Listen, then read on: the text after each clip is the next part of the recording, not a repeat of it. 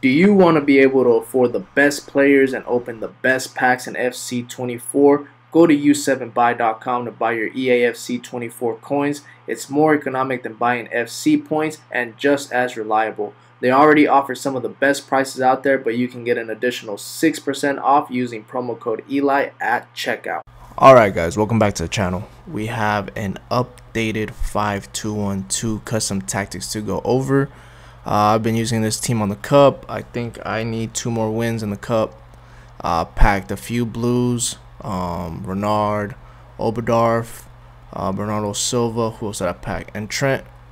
So I packed a few. They're okay. This defender is actually really good. Which one? This one right here, Renard's really good, and then Oberdorf's pretty good as well. Bernardo Silva is same as his Thunderstruck card, honestly, just with one more playstyle plus. But this is what you guys are here for, the 5-2-1-2. Now, when you guys do look at it on paper, you guys are going to see that I have a few things changed. But let me go over with you guys what to actually change for your own playstyle. So first, let me go over what this formation is good playing up against, and then we'll go over the tactics, instructions, all that good stuff. So 5-2-1-2 is the entry level to go into a 3-5-2, which to me is probably top 5 formations in the game. Always has been, always will be, just because you have 2 CDMs instead of center mids. But 5-2-1-2 is very good going up against a 4-2-3-1, which is very hard to go up against because this formation is so good defensively. It's probably my favorite formation this year, I'm not gonna lie. Every time I'm struggling, I go to it and I end up winning. So I really love that formation. It's very good at going up against like a narrow formation, like a 4-1-2-1-2 narrow, because you do have the flying fullbacks. 4-3-1-2, it's good going up against this too because of the flying fullbacks.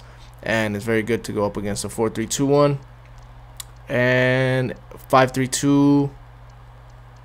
What else? And 3-4-2-1. It's very good to go up against those formations, any 5 at the back formations. Now it does struggle against formations like this, like a 4-2-2-2 or a 4-4-2, just because those are just so good at attacking. It's very hard to break those down. And then you have the, like, example with the 4-2-2-2, where is it? The 4-2-2-2, you have the 2 cams which kind of run into the half spaces, so it's like you're 4 against 3, so you have 3 center backs defending and then they have 4 attackers, and it's very hard to defend against that. But anywho, let's get into the tactics. This is what you guys are here for. So balance, 37 width on old gen, new gen 40, leave it there. 37 old, 40 new. Now you can do a manual press if you want to do. On old gen you can do 72 depth, it's up to you. If you have good enough center backs to kind of help you out with defending, then you could do the 72 depth. If not, if you feel like it's too aggressive, then on old gen you're gonna drop it to 57 depth or 60, either or, somewhere around there in between. Now if you do drop this down to anywhere around 57 to 60, then you are going to switch to direct passing on here. The only reason why I don't have direct passing when I'm playing a super high line like a 72 is because then my strikers move out of position way too much, and my opponents, a lot of them have been playing in the higher divisions, Division 1 and Elite Division, they've been playing I don't know who came up with this, by the way. They've been spamming auto offsides.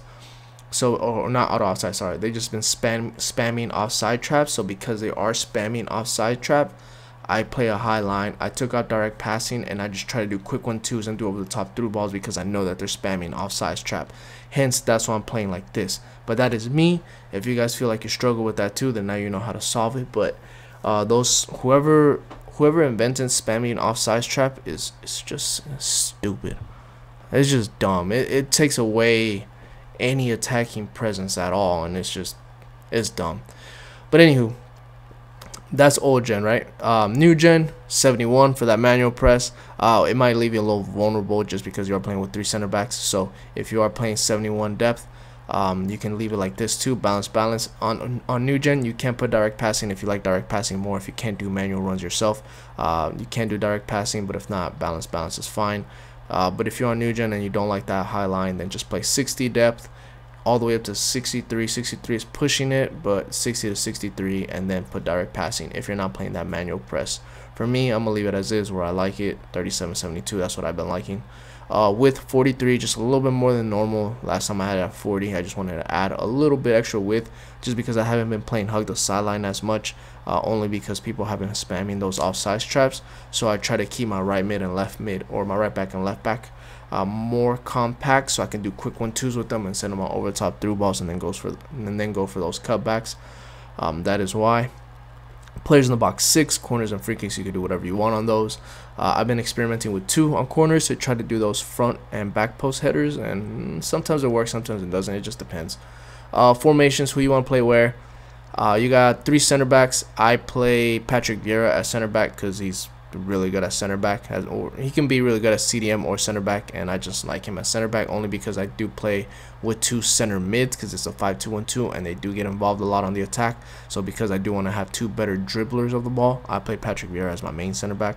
Now what I recommend is putting your best center back at middle center back, and then your faster center backs or wing backs or full backs, whatever you want to call them, you can put them to the side. So example, Joe Gomez, I start him at right back and then I move him into center back in game, so he plays as my right center back. And he's not the best, I just have him because he's pacey, that's why. But that's who I put there. And Renard, she's extremely good. I'm actually tempting moving her to center mid and putting Patrick Vieira as left center back. But Patrick Vieira is a little bit slow, that's why I haven't done it. But yeah, Renard is extremely good. But put your best center back right here in the middle, and then 2 faster center backs slash full backs on next to them. Please make sure you have some ball playing center backs, people that are good with the ball, that can kind of pass it, either do long ball passes, short passes, whatever. A little bit good at dribbling because people do press you, and they will press you when you see they're playing. They will press you when they see that you're playing with a 5 at the back. So just make sure they're good on the ball. Right back, left back. Make sure you put actual fullbacks here, or if you're gonna put a winger, you can put a winger there. Just make sure that they're high work rates. So for me, I have Bernardo Silva on one side. He's not the best there, but he does have a high work rate, and I do use him for those crosses, for the Travella crosses into the back post for Henry or Mueller. That's why I have him there. Roberto Carlos, those power shots are insane, but make sure you have fast fullbacks, somebody that can attack, that can dribble, that can defend, all that good stuff. If you're going to put a winger here, that's fine. Make sure they have some defensive stats though, because they will defend in a 5-2-1-2, and you need to make sure that they can defend at all times. 2 center mids. I play 2 box-to-box center mids, so I have Luka Modric and Oberdorf. Luka Modric is probably the best example of playing a center mid or a box-to-box center mid here. You can play Hullet, you can play Bellingham, you can play Sawa will be really good here. Bruno Fernandes flashback will be really good here. And just play 2 box-to-box center mids here. Your cam, I put Sedan here. He's a 5-star, so he's really good. He's kind of all over the place for me. Sometimes he's close, sometimes he's far, sometimes he can do Travellas. He has that first touch, so I kind of can send him the a low driven pass straight to his feet, and he receives it really good, especially when we're under pressure. That's why I have him as a cam. Plus, he's a 5-star, so I can just kind of dribble my way out of pressure and then send it to one of my 2 strikers. So 2 strikers, I have 2 fast, pacey strikers. Oh, actually, Henry is a little bit faster than Mueller, believe it or not. But Mueller just has like the headers, and he has finesse shots, and he's an icon. I just want to play icon in here. But you can mix and match. You can put 1 fast, pacey striker and 1 more agile striker here. It's kind of up to you, however your play style is with strikers. Or you could do 2 women up here that are quick, that can dribble, whatever this means, that can kind of swift between everybody and just score some goals. So up to you on that. Instructions: goalie comes for cross, sweeper, keeper because of that whip cross meta.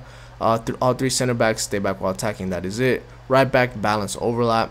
Left back, balance overlap. Now you can make this more attacking and put join the attack, but I recommend starting off with balance attack. Just that way they don't run away from you too much. Because if you put them on balance, if you put them on join the attack, then they actually act like wing backs, like actual bombing wing backs, and I don't want them to bomb forward all the time. So I have them on balance so they can kind of show some support whenever I'm trying to build up from the back. But that is how I like to play. If you like to play like 0 to 100 like quick counter attacks, then you can switch this to join the attack. Both center mids are going to be stay back while attacking and stay on the edge of the box, cover center on both of them. Stay back so they don't go too forward. They will go forward regardless because you are playing a high line, or if you're playing direct passing, stay on the edge of the box for those Travellas, and so they can recycle the play, not lose the ball, steal the ball, start over, you know, all that good stuff. And cover center so they stay right in the middle. Cam, I have him basic everything and get into box or cross. Basic because I had him on stay forward, and he was just too far ahead for me, especially when people are playing those offside traps right now. So I have him just on default, so he kind of stays right in the middle of everybody. So he's like the connector of everything, the number 10, the magician. So he kind of, the playmaker, I should say. He gets the ball to his feet, and he can kind of look and see where he's going to pass it to, or if there's green space, then you kind of run into that grass. Get into box for cross for those cutbacks, because when in doubt, a cutback will get you out. But also, when your strikers do move away, he will fill in the position of the striker and score some goals. So make sure you have a lethal Cam right there. And then your two strikers are both stay central, get in behind. So they're going to be taking turns on who bounces forward, who goes where at all times. So just keep an eye on that. They're just going to be running. Sometimes they're going to run wide. Sometimes they're going to run short, even though they're on the stay central instruction. But that way, they're both attacking AIs won't go like this. They'll kind of go like this. Or sometimes they'll go like this. They'll go parallel to each other, but they'll never cross. So just keep that in mind. But yeah, those are the custom tactics and instructions for the 5-2-1-2. Let me know down below what other tactics to post. I am going to be posting more of my tactics. I've been having a super long week, so I'll probably be posting like 2 a day because I've been working on some. I just haven't had time to sit down and record.